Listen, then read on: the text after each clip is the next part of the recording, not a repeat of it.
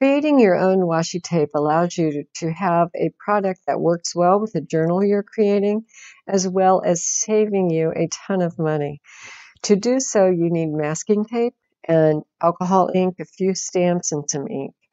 If you want to hop on over to Facebook, you can join my group, Two Old Crows Mixed Media, where we share ideas, try to inspire one another, and we are getting ramped up after the first of the year. My name is Peg. I call my channel Two Old Crows Mixed Media. I hope you will take a moment and subscribe to my channel. And if you hit that notification bell, you won't miss a thing, as you'll be notified when I upload additional content. To create this washi tape, we're spreading masking tape from the hardware store across a sheet protector. The sheet protector gives us something to store the tape on, and the masking tape does not adhere firmly to that product. I am just using two colors of alcohol ink, a Ranger ink blue that is really old and doesn't have the name on the label, so I don't know what color blue it is, and a newer bottle of alcohol ink, Patina Green. The grocery bag I have just smushed up and am smearing the ink across the masking tape. Now that's a high-level technique. So crumple your bag and move the ink across that tape. I'm using it for background color only, so I'm not looking for any fancy alcohol ink technique here. Just want to get the color into the tape. And as I said before, I think this alcohol ink will not crack and peel like any other type of ink might or paint might on top of this masking tape. So now that we are getting that coverage, we'll just make sure that all of these little spots of the masking tape are in the background or not visible. And I'm going to utilize my heat tool to dry the tape. Now, I'm being very, very cautious with heat for two reasons. Number one, I don't want to ruin the glue that's on the back of the masking tape or the stickiness of the masking tape. And two, I don't want to melt that sheet protector.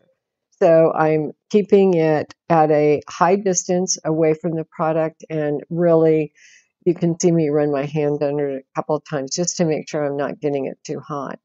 The ink I have chosen with this fleur-de-lis type stamp or filigree type stamp is Moonlight White. It's a brilliance ink, and it is showing up quite well on this background color. I'm just stamping that randomly across the masking tape. Once I have all of that down that I'm comfortable with, I'm going to come back with my Stays On Black ink, and I have just a random script stamp that I am going to do the same thing. Just stamp, stamp, stamp across every piece of the masking tape.